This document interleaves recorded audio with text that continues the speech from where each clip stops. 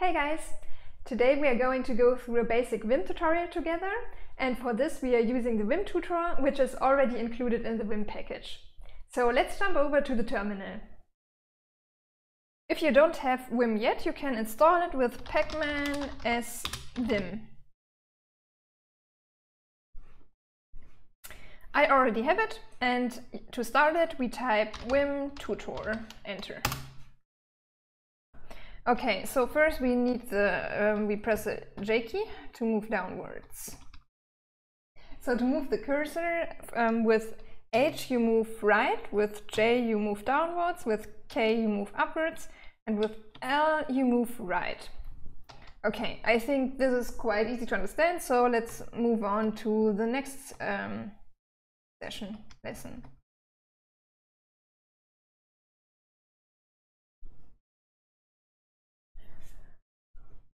Before executing any of the steps below, read this entire lesson. Press the escape key to make sure you are in the normal mode. Type :Q exclamation mark. This exits the editor, discarding any changes you have made. So if you type :Q exclamation mark, you will exit the editor without saving the changes. And let's go back with Vimtutor. And with J, we go back to where we were before. Okay, let's move on to the next lesson. Deletion. Move the cursor to the line below marked the arrow. Okay. To fix the arrows, move the cursor until it is on top of the character to be deleted. So let's move to C. Press the X key to delete the unwanted character. Repeat steps 2 through 4 until the sentence is correct. Okay, I think you can do this on your own. Then let's jump to the next lesson. Let's continue with the text editing lesson. So move the cursor to the first line below marked arrow. We already did it. Then, to make the first line the same as the second, move the cursor on top of the character before which the text is to be inserted. Did it on the G. Then press I and type the necessary additions. So I want to add this. Then, as each arrow is fixed, press escape to return to normal mode. Repeat steps 2 through 4 to correct the sentence. Okay, so we want also to add from this line, so we need to move further here and then press I, and then from this, I forgot the sum at the beginning, so let's move back here, then I for insert and sum. Okay, when you're comfortable, move to the next lesson. Yes, I'm comfortable, so let's move on. Okay. Appending. Press A to append text. Move the cursor to the line. Ja, das kennen wir schon. We already know this. And it does not matter on what character the cursor is in that line. Press A and type in the necessary additions. A. Okay, this line. Okay, escape. Let's move on to the next lesson.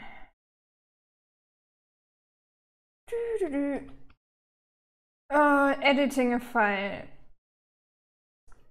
Save the file with changes and exit with :VQ. So this command saves and exits a file.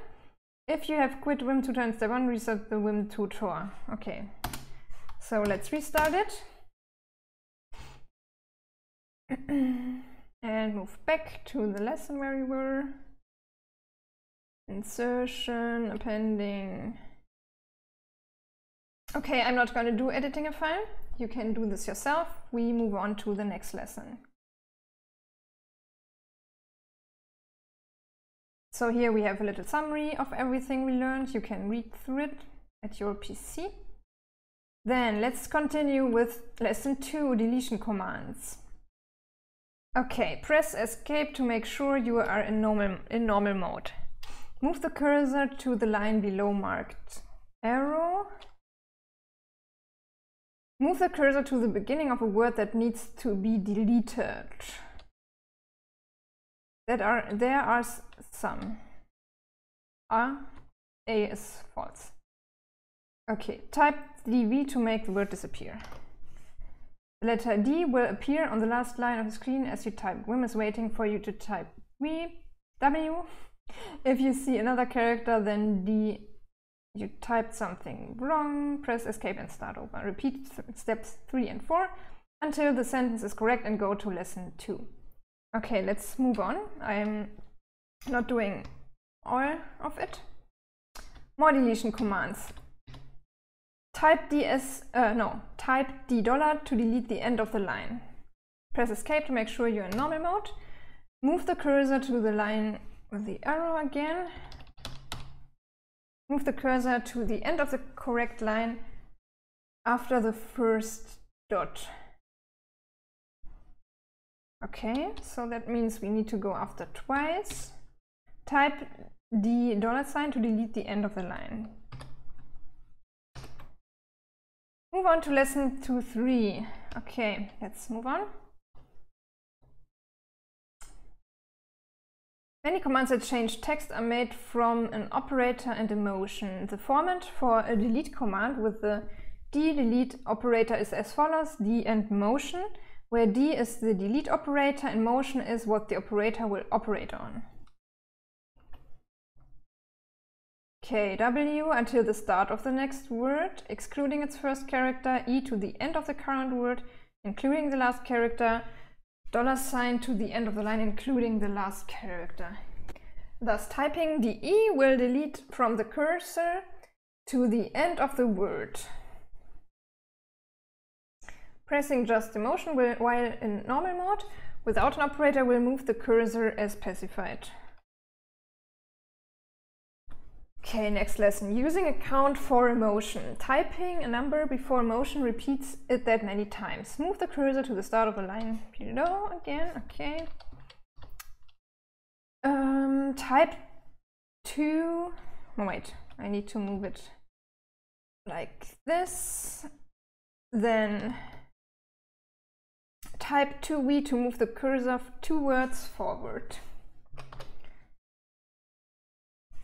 Type 3e to move the cursor to the end of the third word forward.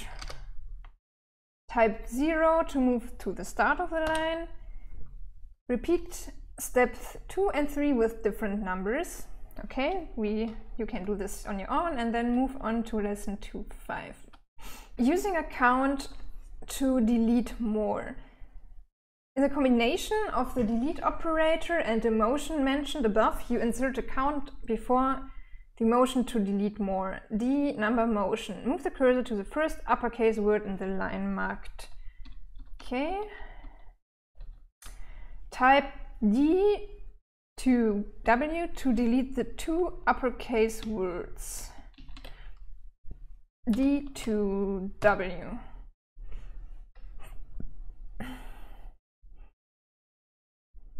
Repeat steps 1 and 2 with a different count to delete the consecutive uppercase words with one command. Okay, you can do this also yourself. Let's move on. Operating on lines. Type DD to delete a whole line. Move the cursor to the second line in the phrase below. Type DD to delete the line. Now move to the fourth line.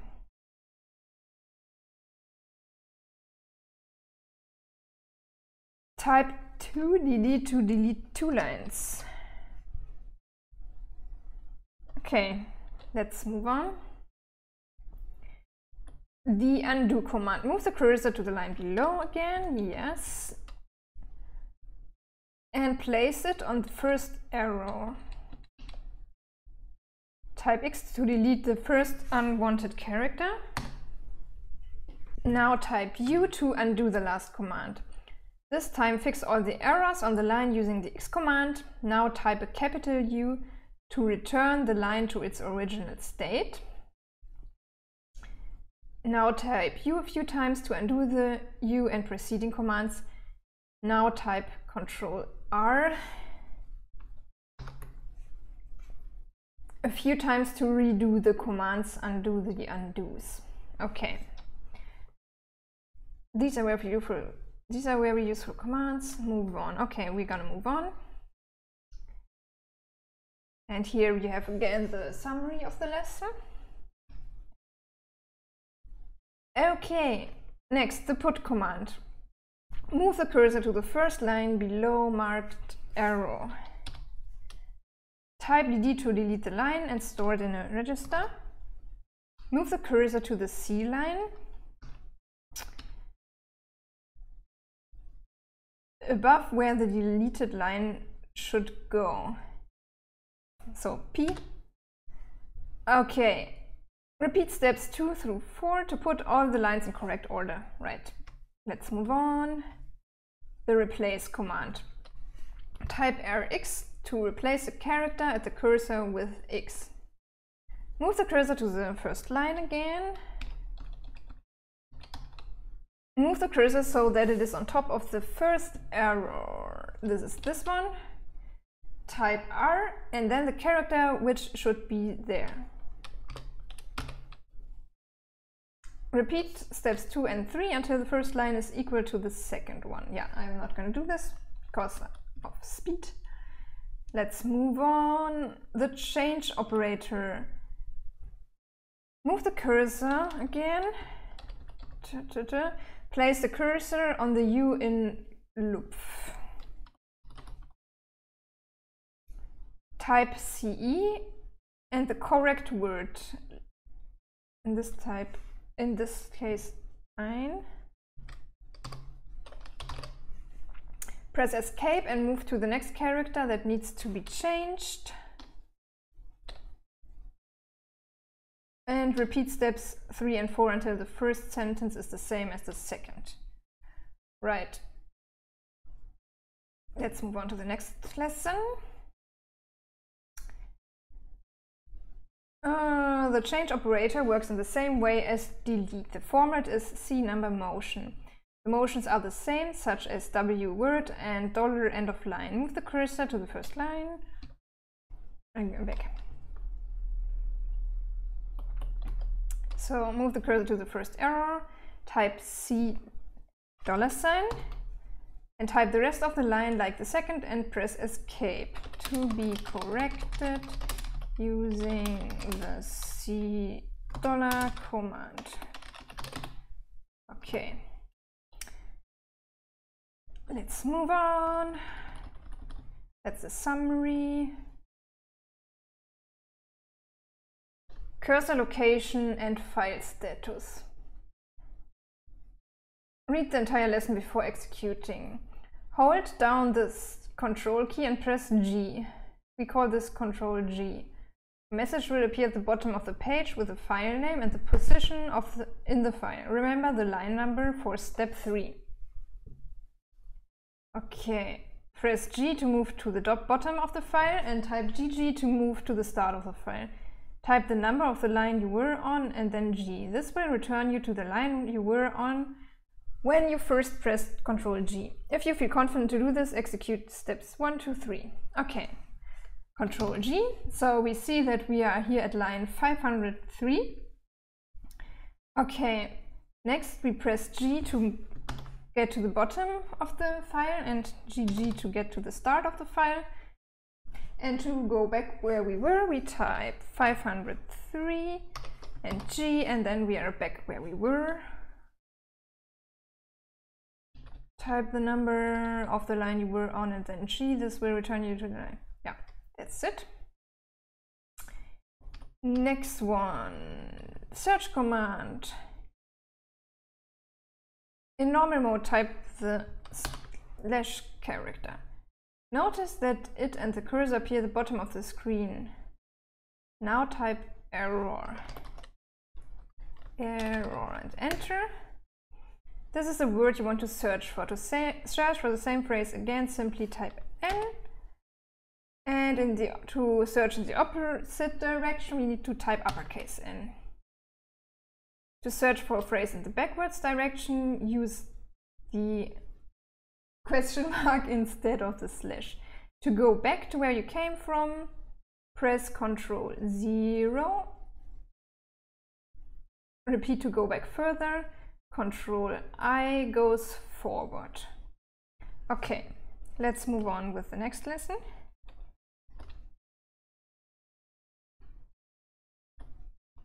That's a really useful one. Matching parenthesis search.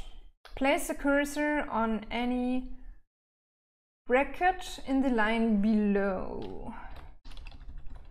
Oops, so like this. The cursor will move. Yeah, now type the percentage character. The cursor will move to the matching parenthesis or bracket. I really like this command because so many times when I had some code and there were like hundreds of brackets, then it was really hard to find the matching bracket. So I think that's really useful command. Type to move the cursor to the other matching bracket. So it jumps between them. Okay. Move the cursor to another bracket and see what percentage does. Okay, let's move on. The substitute command. Move the cursor to the line again. Type. Okay, let's type this.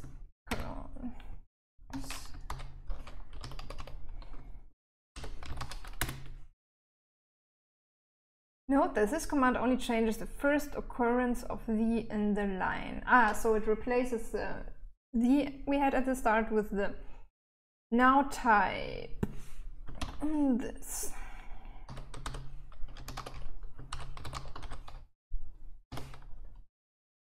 Adding the G flag means to substitute globally in the line, change all occurrences of the Z in the line. Here at 4 there are some more options described, so yeah, you can read through them yourself. Righty, how to execute an external command. Type the familiar command clone to set the cursor at the bottom of the screen. This allows you to enter a command line command. Now type the exclamation character. This allows you to execute any external shell command. As an example, ls, following the exclamation and hit enter. Press enter or type a command to continue.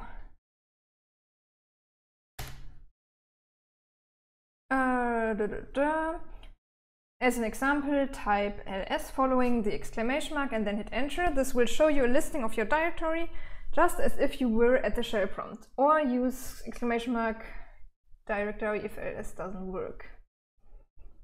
Okay, moving on.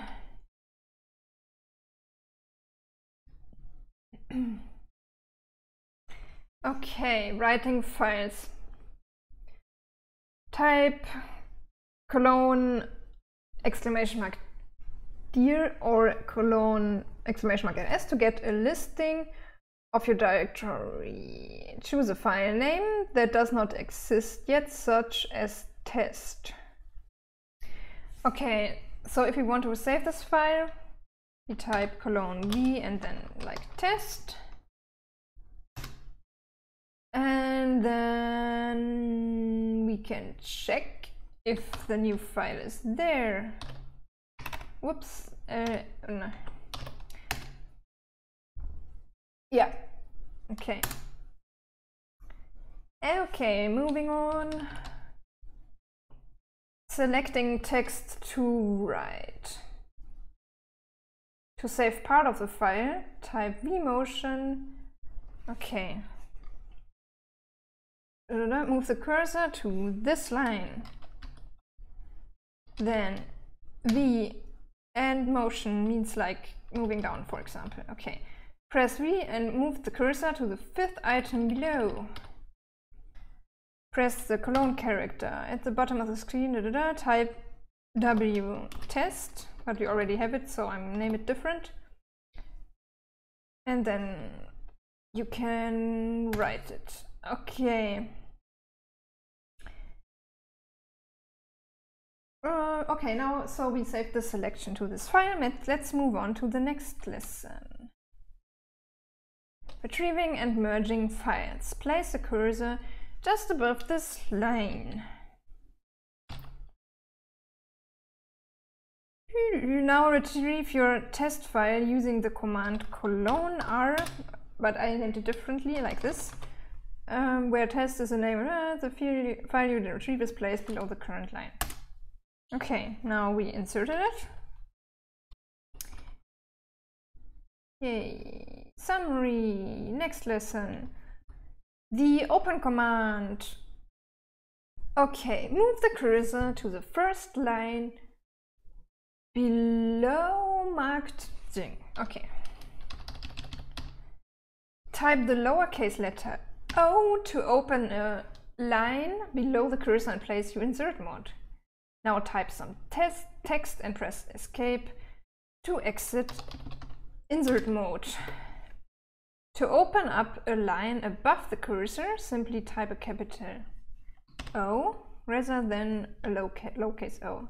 So, escape. Open up a line below. Yeah. Next lesson, the append command. Move to the cursor to the start of the first line. Okay. Press E until the cursor is on the end of the LE.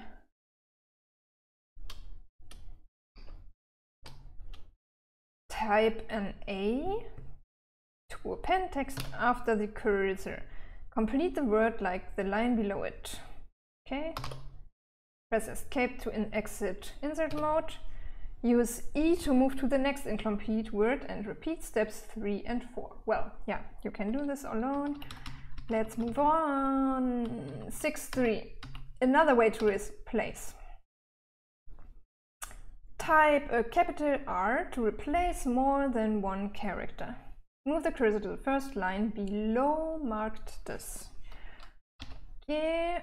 Move the cursor to the beginning of the first XXX. Now press R and type the number below it in the second line so that it replaces the XXX. Press escape to leave replace mode. Notice that the rest of the line remains unmodified. Repeat the steps to replace the remaining XXX. Yeah. Let's move on. Copy and paste text. Move to the line below, marked and place the cursor after A.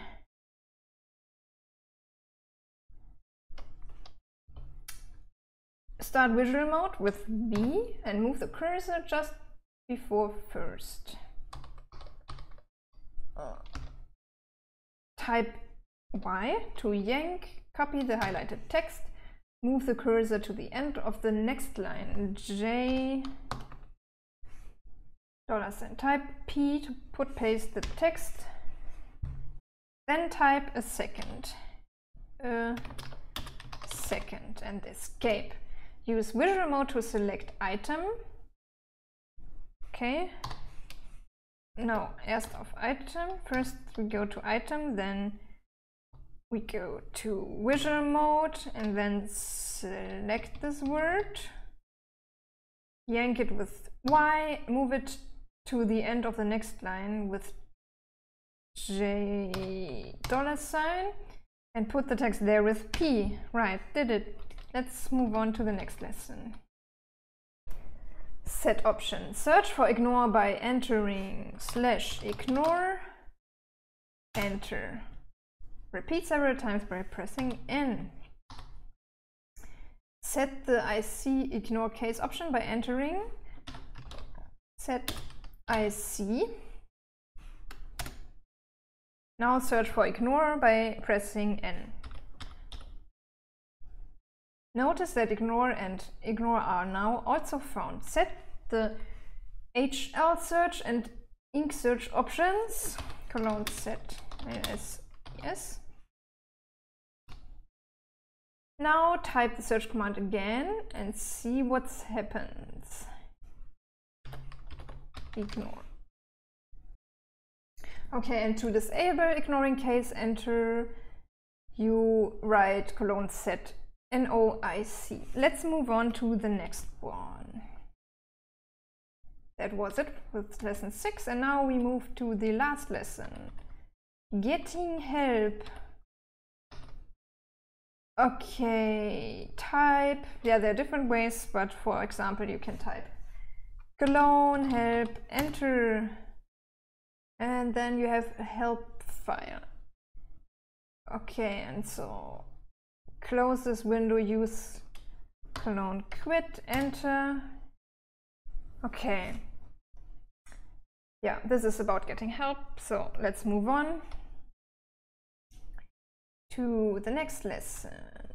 Create a startup script. Vim has many more features than VI, but most of them are disabled by default. To start using more features, you have to create a vimrc file. Okay, I'm not going to go through this. Let's move on. Completion. Make sure Vim is not in compatible mode. Set no CP. Okay, set no CP. Look what files exist in the directory. Clone ls.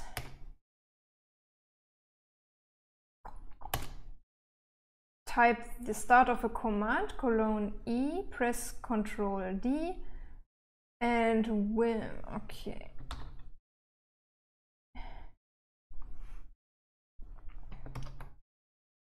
Okay. Press :E and then press :D, and Vim will show a list of commands that start with E.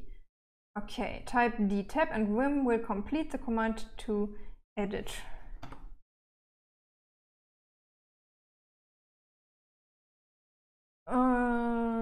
Now add a space and the start of an existing file name, :edit file name, press tab. Vim will complete the name if it is unique. Okay, let's change this to edit, and then, yeah, okay.